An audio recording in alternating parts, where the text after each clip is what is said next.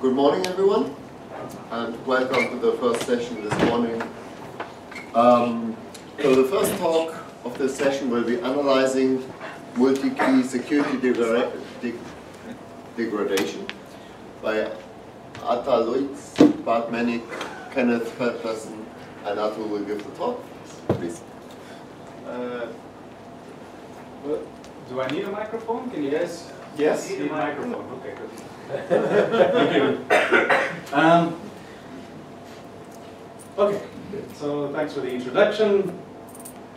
So the type of research that we did, you might be able to consider it a bit more analyzing conventional and symmetric key algorithms. You know, it might not be as sexy as post-quantum or encrypting on, computing on encrypted data and stuff like that. But what I'm going to try and argue is that there's actually motivation, there's reason that you want to look at these things, and you can actually get interesting research. So this is kind of briefly an outline of the talk. So first I'll be going into kind of why it's interesting to look at these schemes and these models, because basically in short, you can have a direct impact on algorithms that are being used nowadays.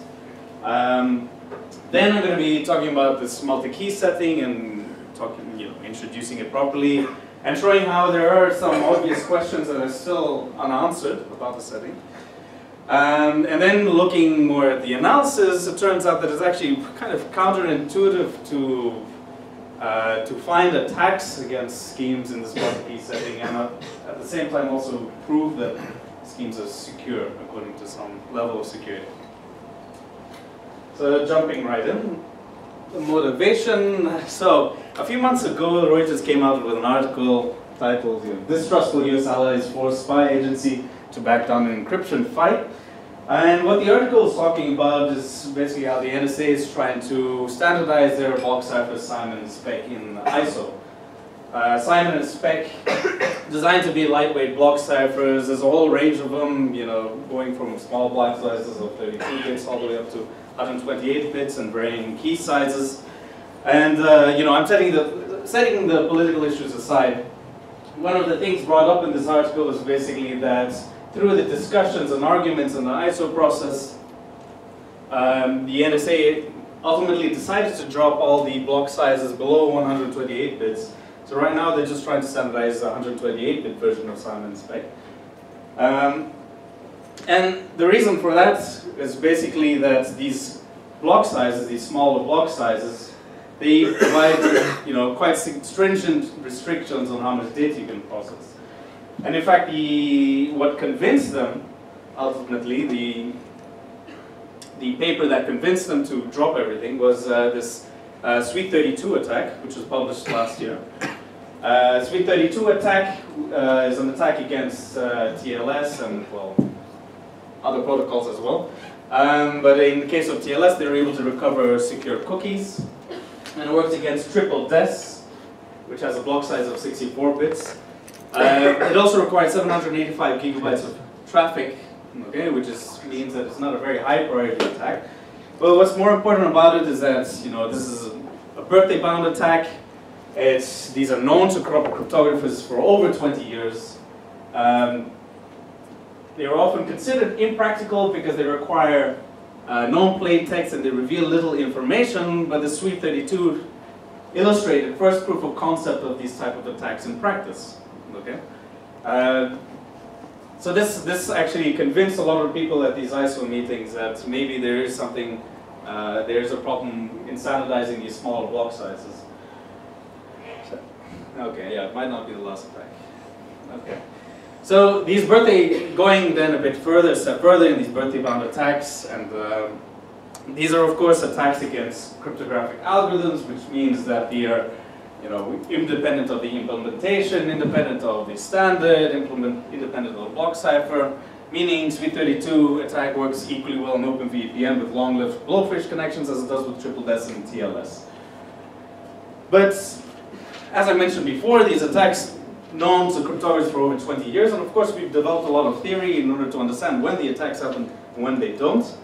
And we kind of have this very succinct way of describing how long we can use these algorithms via these security bounds. Okay?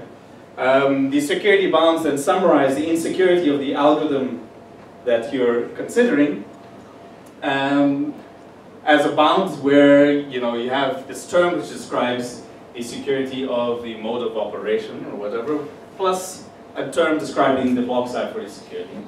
So this is where most of the cryptanalysis goes into, all the knowledge, and this is usually some kind of proof right here. So now, how can you kind of make sure that you can avoid these type of birthday bound attacks? Well, you just take your parameters, you plug them in here, and let's say you have a certain sensitivity. You don't want the adversaries to have an advantage of more than 1 in a million in attacking your scheme. Then you just try to make sure that this term over here is small enough. And this term in it will then describe, for example, how many queries you can make and the length of the queries and blocks relative to the block size. If this block size is too small, in the case of Simon Spec, for example, you will not be able to make too many queries or too long of queries. So this kind of provides the context in which we did our research. Now moving on to this multi-key setting.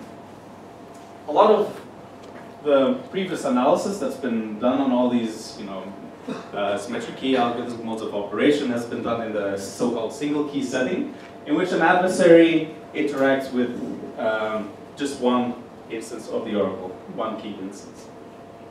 But in practice, the multi-key setting is actually important because algorithms are never just used in isolation with just one key, but they're actually used by millions of keys. And this multi-key setting then is where the adversary has access to many independently keyed copies of the algorithm. So here's an example, ASGCM used in TLS, hundreds of millions of different keys used by many different users. Another example, in Internet of Things, you get a whole bunch of devices in which it might even be difficult to switch keys on the devices. So then the question is, okay, we've got these security bounds which we got from our single key setting analysis. What can we then say about the multi-key setting? Are there any catastrophes that could happen? Well, there's this folklore result which says that the success probability of an adversary finding attack in the multi-key setting is bounded above by the single key success probability times the number of keys present. Okay, so this is valid in all kinds of settings, using a kind of straightforward extension of the single key setting to the multi-key setting. Okay, so this is great. This means that we know there aren't any catastrophes. This means that we know that if we use an algorithm with independent keys, then we're fine still. But once we start to actually take into account how many keys this can be over here, it can reach up to hundreds of millions, then it starts to increase the restrictions on the amount of data that we can process per key. So we tried to kind of, we looked at this, so me and Kenny Patterson in 2016, we just kind of computed these bounds for TLS and to see what would happen, how much data could you actually use with these algorithms. So we looked at GCM, Cha-Cha-20, Poly 05. We used, at the time, the state-of-the-art knowledge on these security bounds. And it actually led to the inclusion of this key update feature in TLS 1.3, which allows you to then change keys. And in particular due to this multi-key setting, okay, because the people at TLS are rather conservative in what they want an adversary to be able to do. So they want an adversary to have success probability at most 2 to the minus 60, which then puts significant limits on your the amount of data you can process. And in particular, once you start multiplying by the number of users using all keys throughout the world, TLS. I mean, that might be a slight exaggeration, but in either case, the data limits get even more stringent. But then, of course, we started questioning, okay, there are these stringent data limits, but we don't know of any attacks against these schemes. So then we started doing this research, and it indicates that the key update feature might not necessarily be necessary. So, going more deeper into this multi-key setting, we look at an example, block ciphers. So here I've just depicted an adversary interacting with an algorithm. course, the adversary, we're going to measure the complexity of the adversary, we're going to call computational complexity, and the queries that the adversary makes to the oracle, we're going to call data complexity. Okay? And these are two measures by which we're going to measure attacks. So what you can do, for example, with block ciphers, and what we've done over here with AS128 key recovery, is map kind of the data complexity necessary in order to perform a key recovery versus the computational complexity. So in the top left corner over here, you'll see, for example, brute force key search, which requires 1 plaintext ciphertext and 2 to the 128 computational complexity. And then if you go through the literature, kind of find best known attacks against AS128, then you see that no matter how much data complexity you give the adversary, they cannot reduce their computational complexity at all, or very, very little bit. I think this is a factor 2 or 4 improvement over brute force. Now, if you contrast this with the multi-key setting, in which now the adversary has access to, say, 2 to the 30 different keyed instances of AES, the picture completely changes. So, whereas before data complexity didn't make a difference, now the data using with additional data complexity, you can actually reduce your computational complexity quite significantly. So, up till the number of users. Okay. So this illustrates that actually, in some settings, it does introduce a qualitative difference. So what is this attack? What allows you to reduce your computational complexity? Well, you just simply pre-compute. You take one plaintext key, and you pre-compute the encryption of that plaintext under a whole bunch of different keys that you choose in advance. Then you take that same plaintext and query it to your online oracles. Okay, under different keys. Then you just compare the ciphertext you have on the left-hand side with the ciphertext you have on the right-hand side. The moment you have a collision, you know with very high probability that the key used over here to encrypt that ciphertext is the same as the key used over here to encrypt the ciphertext. Hence, you've recovered one of the keys over here on the right-hand side. So this is kind of birthday bound in the key size of the block cipher. This was initially published by Biham 2002, extended to a time memory data trade-off at SAC 2005. So now moving on, so that's kind of the state of the art for block ciphers in the multi-key setting, but the best known attack. Now what happens with modes of operations, and in particular GCM, which was the algorithm that we were kind of interested in due to TLS. So here is just general, details of GCM not so important, but the only thing that's important is that GCM uses block cipher calls over here, which are these white boxes. And when analyzing GCM, whereas in practice you would use, AES with a key over here, when you analyze the mode security, you replace each block cipher call by a uniform random permutation. Okay. And now, when analyzing this scheme over here, all of a sudden, Biham's attack, which was the best known attack for block ciphers, it's not really applicable because there are no keys which you can kind of pre-compute ciphertext for, or at least the keys of these things are way too long and they wouldn't give you any information. So the only thing we have in the case of GCM is the single key security bound, and then also this folklore result, which then gives you the multi-key security bound. And what happens when you map that out in a graph? Well, okay, so now in the case of analyzing modes of operation, computational complexity doesn't play a role because the analysis is done versus information theoretic adversary. So the only thing left is data complexity over here. And what we can do is we can map data complexity to success probability in attacking the scheme. This over here is just the single key bound. So if an adversary can make 2 to the 46 queries, then it'll have, roughly success probability more than 2 to the minus 64. Now you give the adversary access to 2 to the 30 users, all of a sudden this line shifts up, and this is the best known multi-key security bound for GCM. Okay? So that's so basically, if you want to reach the same level of security, let's say you wanted to reach 2 to the minus 64 in the single key setting, well that means that all of a sudden the amount of data that you can process under a key reduces significantly. And yeah, of course, note this is a log graph. Okay, so putting them side by side, we see that for block ciphers, there is indeed a qualitative difference. You know, you can reduce the computational complexity, and it's actually matched by attacks. We know what happens exactly. In the case of GCM, we have the single key bound, we have this multi-key folklore result, but we don't know any attacks. We have no clue. We can't apply Biham's attack. We don't know anything else, basically. So then, the question, our work, what we wanted to do, is set to understand this gap over here.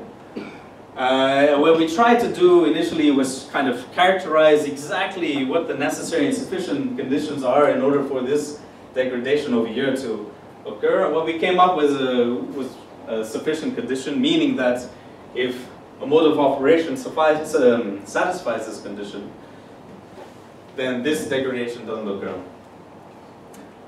So we proved it in a kind of an abstract setting, introduced some definitions and stuff, and then we applied it to GCM. So, okay. So now just kind of go to give you an intuition of what this sufficient condition is. It helps to think of pachinko. Okay, for the Japanese people out there, they know very well what pachinko is. It's basically, think of it as a slot machine in Japan. Okay, you got to put in little balls at the top, and you need to get them into certain spots, and you win. You win more balls, so you can play even more pachinko. So we're going to create an analogy between pachinko and attacking cryptographic algorithms. Basically, a player is going to be the adversary, and its data complexity is going to be measured in balls over here. Okay, and its goal in breaking algorithm is basically winning the game, getting a jackpot. Yeah, okay, so gambler is adversary, data complexity, money or balls, success is jackpot. So what I've depicted over here, then you have one machine, this is a single key setting, but if you've ever been in Tokyo or something, you walk down the street, you never see one of these machines by itself, but in fact you see one of these things, right? There's a whole bunch of them, a whole bunch of people playing, and in fact, these people, they often collaborate and work together, saying, oh, this machine, this is hot, or this machine is better or worse, or whatever. So they often collaborate. So, okay, so in order to describe our setting, or to describe a multi-key setting, let's say that you have an adversary or a player who has a 500 ball budget, okay, 500 query budget. And it has access to 100 pachinko machines. So now, the single key setting would mean that the adversary has to spend all 500 balls on just one machine, because it only has access to one of them. Versus now in the multi-key setting, it somehow has access to 100 machines, and it somehow distributes those 500 balls over the 100 machines. Now using the folklore result, what that would say is that using 500 balls on 100 pachinko machines gives you a factor of 100 high success probability than using 500 balls on one pachinko machine. So there must be, so that's what this folklore result is saying, is that somehow the adversary is able to come up with some kind of special strategy which allows it to distribute those same 500 balls across 100 machines in such a way that it can improve its success probability by a factor of 100. So this is of course very counterintuitive, because I mean, what would you do? Is this ever possible? Well, in fact, yes, it is. It is possible. So what you can, so you assume that a pachinko machine is lucky with some very, with some small probability. Then, with one pachinko machine, you're kind of stuck with the lucky one or not. Okay, you have to spend all those 500 balls on that one machine. But if you have 100 pachinko machines, and let's say you could collaborate with a bunch of people, you could try and find that lucky machine and then spend all your entire budget on that one machine. Okay, so maybe you have 100 machines, you spend one ball on each machine to kind of determine which one's a lucky one. Once you found a lucky one, you spend the remaining 400 on that one.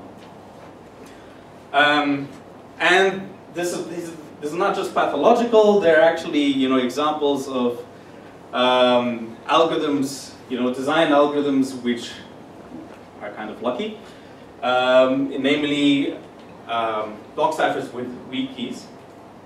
So take this example, Midori 64. It's been identified to have 2 to the 32 weak keys out of 2 to the 128, and it's identifiable with one query.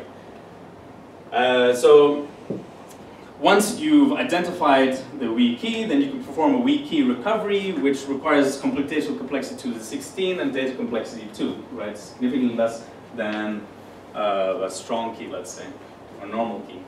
So what you can then do is, okay, if you're in the single key setting, one user, your computational costs basically, let's say that either you can perform this weak key attack or you have to do brute force search.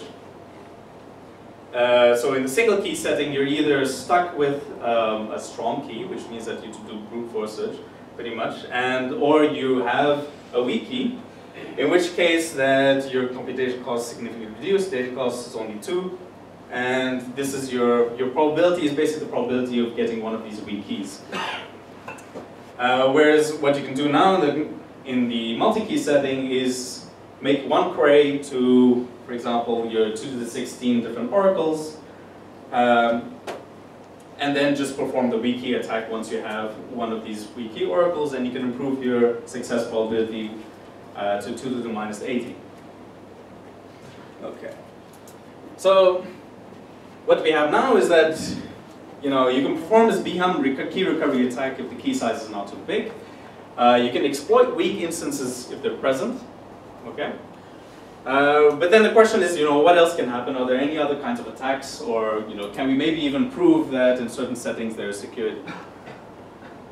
Okay, so this is exactly what we did in the case of GCM, and what we found that is if algorithms satisfy this particular condition, then they don't suffer from any of these kind of weak key settings, weak key things. So the condition to describe it need to describe two settings. One in which adversary has access to one pachinko machine and for example 300 ball query, and second setting exactly the same. But in this setting, a friend has played on that same pachinko machine with fewer than 200 balls. Okay, so it gives you a history with fewer than 200 balls. Okay, about what's happened on that pachinko machine. And here the friend, in this setting, the friend has also played on the machine, with 200 balls. But with 200 balls exactly. So meaning that the differences in the histories over here is that this history is shorter than this one. Okay? So if the jackpot probability of this setting is less than the jackpot probability of this setting, for all histories below some certain cost, then adversaries will have no advantage in interacting with multiple pachinko machines. So what we're able to say is that by analyzing just a setting which adversary interacts with just one machine, we're able to conclude something about a setting which adversary interacts with multiple machines.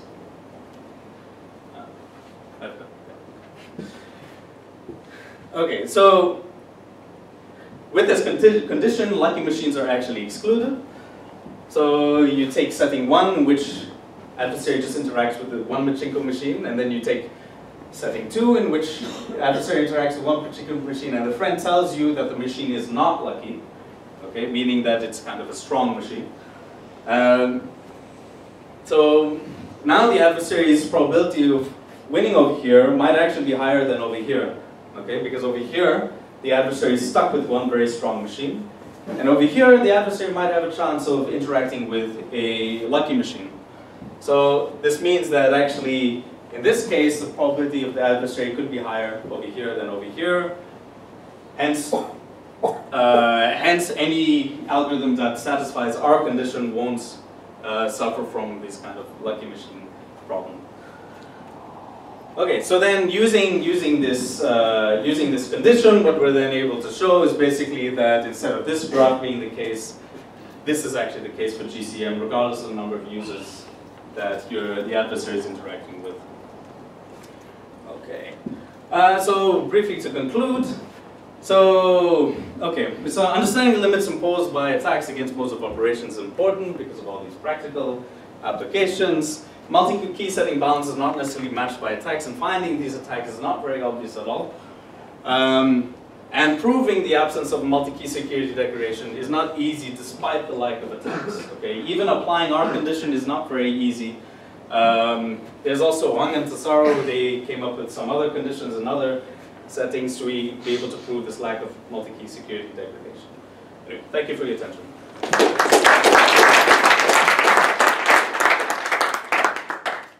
we have time for a quick question?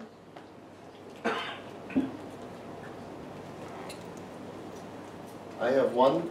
So you mentioned GCM satisfies that. Is that kind of the only one, or is it something that many modes of operation might satisfy? So yeah, when you say satisfied, so there's this multi-key security degradation, right? I mean your criterion. My criterion. The only thing that we've been able to prove it for is GCM and polynomial-based hash functions.